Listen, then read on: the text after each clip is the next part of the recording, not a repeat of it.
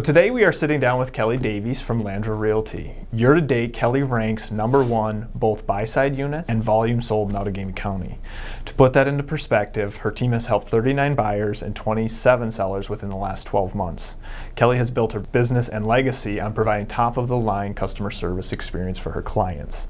Today we're going to learn how Kelly has been able to scale her unique customer experience by forming her very own real estate team.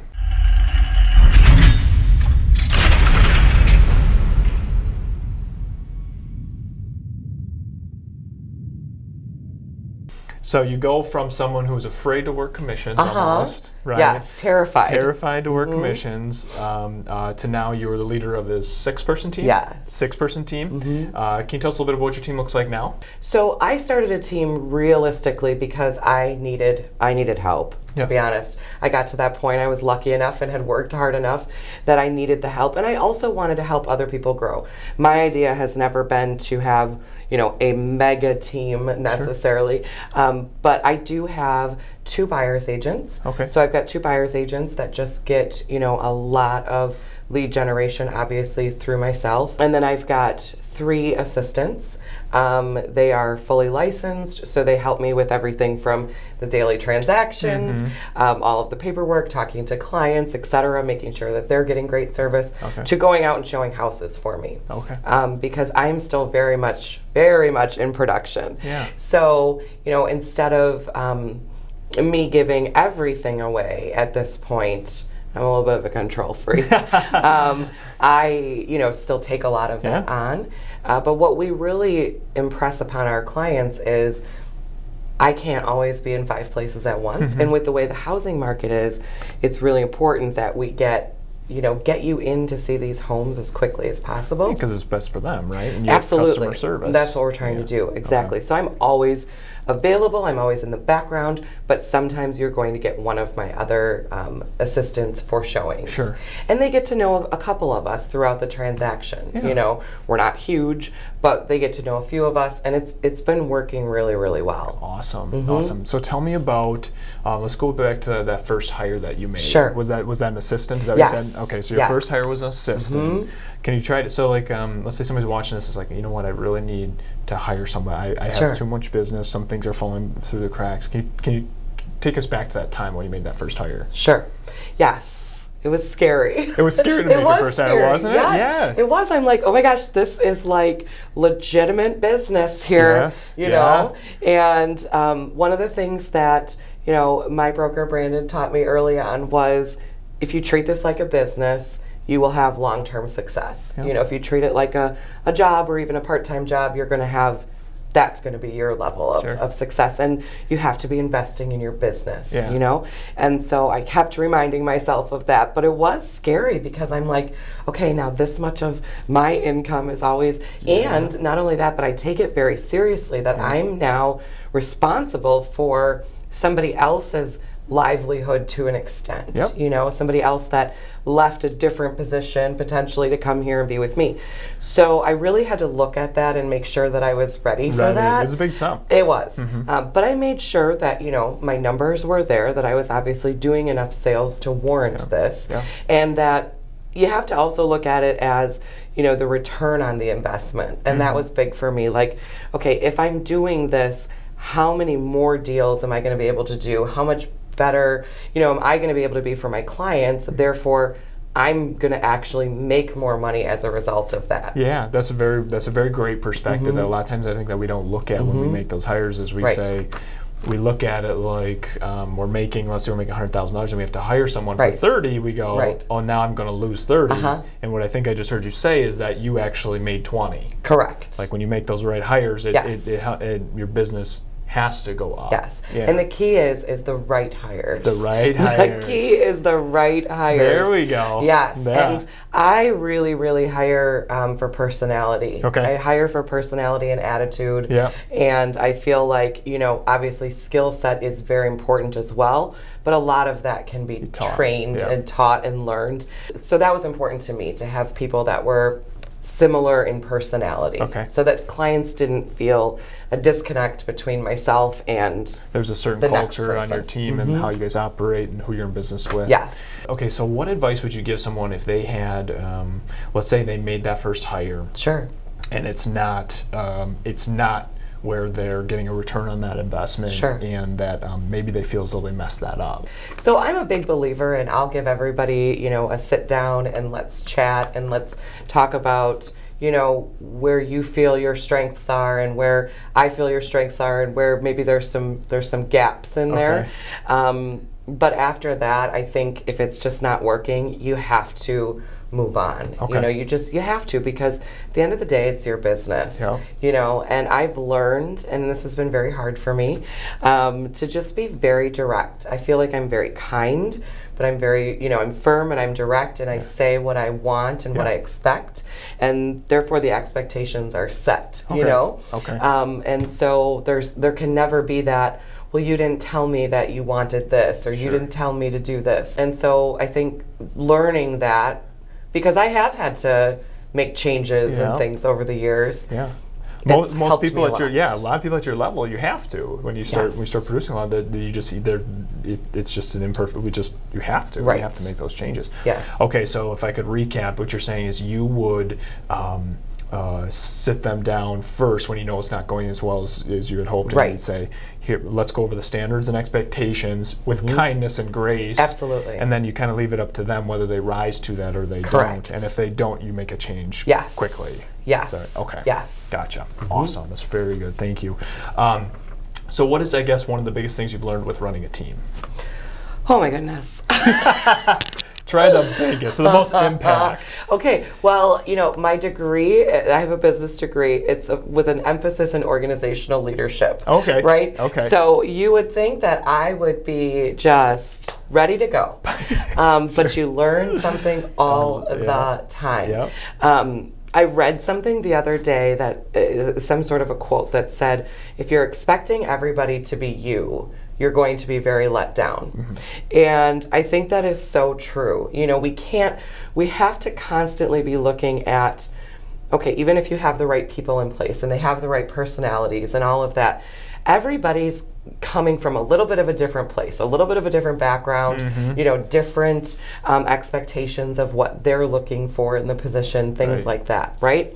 And so you really have to constantly kind of come from a place of, how can I help you grow? Not just, you know, what can I do or what can you do for me, right? How can I help you grow? And so that, I think, has been really important to me, is just remembering that this isn't all about me and just, you know, where do I get? Where do I go from here? Of course, that's important, I'm not gonna lie, but it's also important that, you know, the people on my team feel like there's further opportunities and there's growth and there's development and there's rewards and recognition and all of those things. And that's really important to me.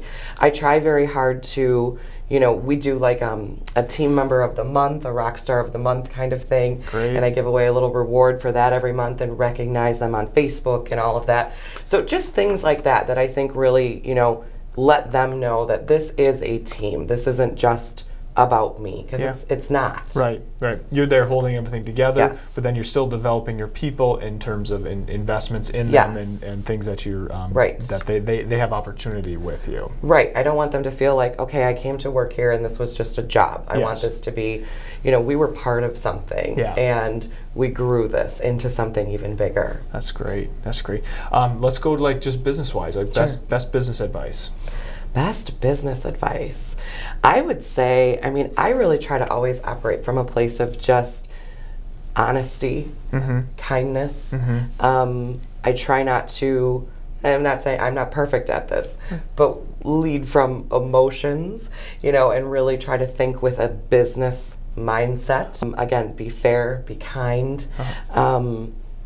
But, you know, be thoughtful. Think about things. Think about what you're going to say and how you're going to, you know, portray yourself before you just do it. Sure. Especially in a position like we're in. I mean, we're kind of in the public eye a little bit, and so I'm very careful about, you know, how I express myself. Sure. I try to be, you know, careful about that. Not calculated or anything like that, but just, you know, thoughtful of what I'm going to say and how I'm going to say it, and, you know, to my team and to my clients and the public. Yeah, great advice. You said something interesting in terms of leading with your emotion, and sometimes you go, okay, I need to maybe even park the emotion at this point, and let's talk logics, let's talk business, let's talk maybe numbers, and go, this is maybe how I feel right now, but this is, but here's actually what business-wise needs to happen. Yes. Okay. Yes. Yeah, great. And that can be challenging. Yeah, absolutely. And I'm a female. Okay. Yeah. But sure. We tend, you know, I'm not trying to group us all, but hey, let's be out. We tend to, you know, sometimes think a little too much with our hearts, and you know, and there can be that. It can be very stressful. I mean, absolutely. What we're doing is the biggest purchase in most people's lives, you know, and we need to kind of take some of that emotion out of it. Be empathetic, of course, but not get, you know, so charged up about things, and just really keep a level head and figure things out and get to where we're trying to go. Because at the end of the day, I think we all have the same goal. You know, we're all trying to help buyers and sellers buy and sell. Right? And sometimes and oftentimes there's some roadblocks along that way. But we can figure it out. Absolutely. Absolutely. Well, let's go to customer service. Sure. Give me an example of the customer service expectation you have with you and your team. I expect world-class customer service. I really do. And that's something that I stress from day one. I mean, if you're going to be on my team, that's what we're doing for everybody. You've got to be ready to roll out the red carpet for people. I really, really, really, that's just so important to me. You know, and I think that's where I see so much repeat business and referral business is because somebody feels like they had a really good experience. They feel like they were the only person that we were working with, even though there was, you know, 30 plus at the same time. And that's just really important to me. I never want anybody to feel like they're a number. I say that in a lot of my advertisements, and it's true. I want people to feel, again, it's the biggest purchase most people are going to make. And it's easy for us sometimes. My husband has to remind me even, like, I could write offers in my sleep at this point, right? But other people coming in, sometimes they come into my office and they look like they've seen a ghost, you know, and I'm like, what's wrong? What's going on? Oh my God, we're just so nervous. We've never done this before, you know? And I have to stop and think, that's true, right? Because it's so easy for me to just go right into, okay, here we go, let's do this. No big deal. We do it all the time. And so that's huge, is taking that step back. One of my very favorite things is working with first-time home buyers. I love it. They're so receptive. They want to learn. You know, they don't know what they're doing. And it's just a great feeling to be able to come from a place of help and just honesty and passion about what we're doing. And take them through the whole process. Helping them. That's one thing that I've just noticed with just doing some of these interviews, is that the people that are sitting in these chairs, they all have a really common theme of wanting to help people. And you obviously have that very much. And I think that leads to the utmost sales success. You never really sold anything a day in your life. You help. It's very true. The byproduct of helping is the sales. But I always say, honestly, I'm not a very good salesperson. I'm just good with, you know, working with people. I understand how to, you know, adapt to different situations and different personalities, and I can empathize and understand that we all come from different places, you know, and we don't all have to be the same, but we can all be kind and treat each other with respect, and you know, so that's gotten me to where I am. Is there anything that you have that you're like, this is, you know, another key to my success, or things that we do really well, or is there anything that you do that you go, you know what, that kind of makes us who we are? I will tell you, early on, I remember making the comment that I noticed that most of the big realtors out there, the successful people, were doing a ton of advertising, meaning they were putting a lot of money into their business. Again, that investment into the business. And at first, obviously, I didn't have a budget really at all, you know. I was just hoping for, you know, a sale and make a little commission check, right? Yeah. But that's been very crucial and foremost in my business over the years is I've taken a lot of what I've earned and put it back. Investing not only in having a team, which obviously has helped us to grow and improved our customer service and all of that, but also things like Facebook advertising and Instagram advertising and, you know, Zillow and Truly and all those websites and just really being present everywhere. Because what I've noticed is, you know, if I were new in town, I would most likely work with the person that I was seeing everywhere. Yeah. If I didn't know another realtor. Right. Right? Right. And so that's kind of been my thing is where can I put my dollars that they're going to be the most effective, and I'm going to get my name and my face out as much as I don't want to have my face everywhere. Yeah.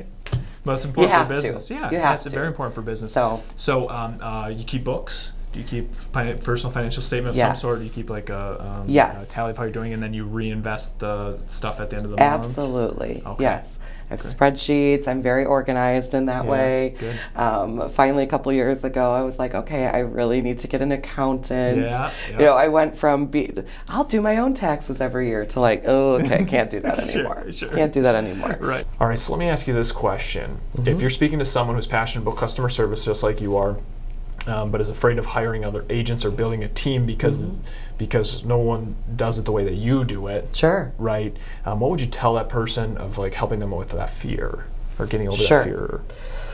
Ooh, feel the fear and do it anyway, right? Sure. I remind myself of that almost daily. Okay. I mean, I still go to bed at night, and I think that's part of what drives us, though, right? I still go to bed at night sometimes, and I'm like, oh my gosh, what am I doing? Am I going to be able to pay everybody? Can I, you know, because I take all of that very, very seriously. Yeah.